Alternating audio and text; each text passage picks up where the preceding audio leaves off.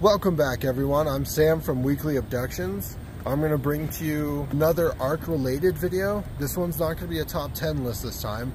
I'm going to talk to you about the Winter Wonderland event, which started on the 14th. It's going to be the last one of Ark 1's events because Ark 2 is coming out next year. So if you are familiar with these events, you kind of know what all they do with it. For those who are not familiar, basically in these events you can find objects on the map or collect objects from falling presents, which are kind of like the drops of the game. But these presents are brought down to you by the raptor claws, which happens at midnight every in-game time.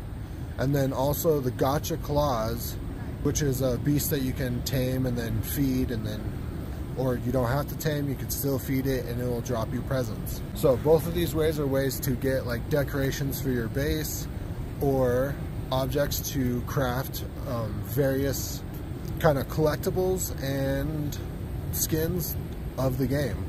So there is a bunch of emotes that you can unlock by having enough mistletoe. You collect a bunch of mistletoe and then you put that in a campfire, and then you can create emotes. You can also create skins, so they have male and female versions of bathing suits, sweaters, and hats. Well, the hats are kind of universal. Mainly the bathing suits and like sweaters are kind of separated between the two depending on which ones you want. They all have different ingredients that you need to do it. Best way is to kind of look up which one you specifically want or see what you want. They added some new skins this year other than the rest of them. There is new chibis, which chibis are like smaller versions of dinosaurs that you can level up to at least level 6 when you have it in the offhand slot. And it's something like a little creature that will follow you around, and it could be of some bosses, a bunch of stuff. They added a Fenrir run this year because of Ragnarok's release. Other than this event is actually going to go longer than it usually does. So they started it on the 14th, but they're going to end it on the 5th of January. So you have a lot longer time to envelop into this event and like really enjoy it, because it will be the last one. You can spawn or admin command the events to take place if you really wanted to keep the events going. So if you don't get Ark 2 right away, or wanted to still do it with your friends who doesn't want Ark 2, for whatever their reason may be, you can still spawn in events or have servers that can create those events during those specific times, and then you can have the events go as long as you want them to. Another thing is they added some new colors on the map.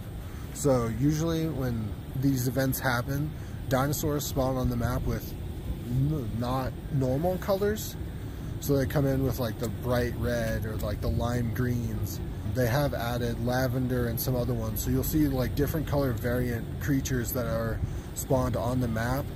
The best way to make these kind of spawn is to go around the map and kill them, except for like obviously the high or like the max level tames, because you don't really want to do that. You could just tame those ones depending on what they are, or ask anybody on your server if they want to tame them. But that is a good way to start for these event creatures to actually spawn on the map for you. Other than that, you could use admin commands, but I don't suggest that just because it can potentially break your game sometimes. If you use it too much, things start to not spawn, along with overpopulating buildings on that server. All these events have been really good. Unfortunately, I started this series late because I could have talked about the Halloween event, which is one of my favorites. Fear Evolved is what it's called. That one's really fun. But I'm looking forward to Ark 2 and what kind of new endeavors that they have.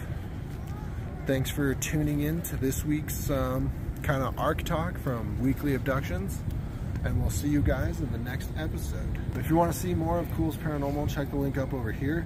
If you want to see more from Weekly Abductions and some of my other Ark videos, check the link up over here. And if you enjoy our content, might as well give us a like and subscribe. They're free, you don't have to pay for any of it. And if you would like more notifications of our videos, just switch that notification bell from personalized to all if you want any updates on all of our upcoming videos.